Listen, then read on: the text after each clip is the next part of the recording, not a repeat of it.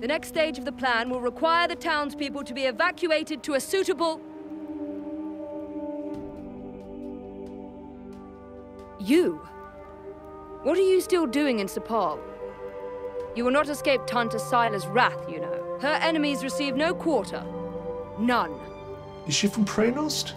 Seems rather keen on Sila. Maybe she can tell us more about her. She is the Tanta of Strength, blessed with the power to fortify both mind and body. That sounds tricky to deal with. And her gifts do not end there. She is a leader under whose unflinching discipline whole armies cower.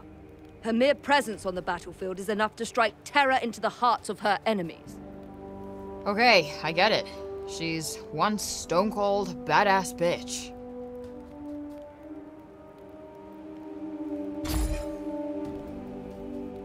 You trespassed upon her realm. You are a threat, and as such, are not to be tolerated. Just because I walked over some imaginary line? Shit, should've brought a passport. There is no just when it comes to trespass on sacred ground, girl. Especially not when the ground in question belongs to one so powerful. It was your fault the city was attacked. Tanta Sila wished only to drive out the threat.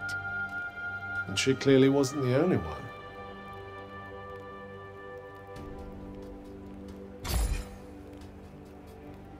She was hard on others, but no harder than she was on herself. Beneath that stern exterior lies a warmer heart. Her desire to protect the people of Athia. This is what drives her. Protect? Is that what you call smashing shit up and killing people? What use is there in talking to one as corrupted as you? Sorry I asked. Why do I even care who she is or who she used to be? She killed Olivia. That's all that matters.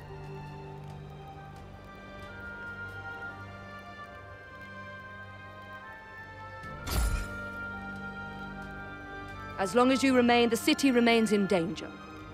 Tanta Sila may yet be forced to destroy us all. You must go to her, and be punished for your crimes. Oh, I'll go to her, all right. And when I find her, she's dead.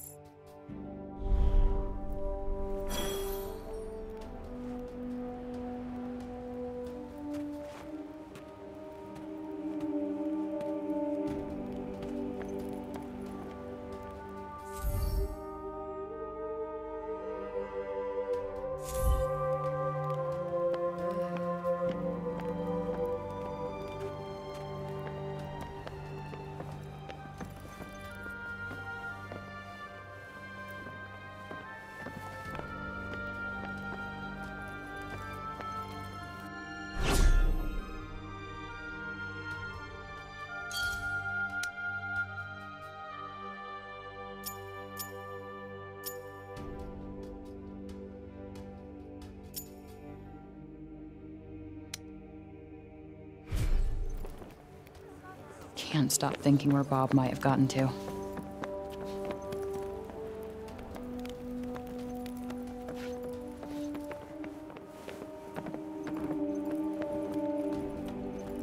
Hey, that cat.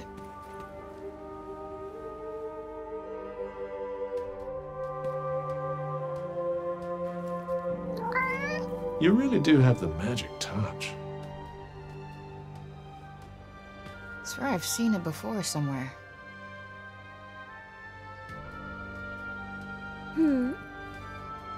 The cat that was just here? Oh yes, I know it. Poor wretched creature was all little Olivia had. You think it's waiting for her to come back? I hope not. Putting your faith in humans is a great way to guarantee disappointment. Hey, it's not like she wanted to leave him behind, asshole. All right, all right. I'm sorry I spoke.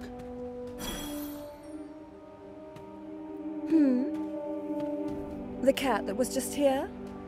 Oh yes, I know it. Poor wretched creature was all little Olivia had. There was Once a dear, sweet young girl. Used to come here, you know. Name of Olivia. Such a bright spark. A real breath of fresh air she was. And then... Why, Tante Sila? Why?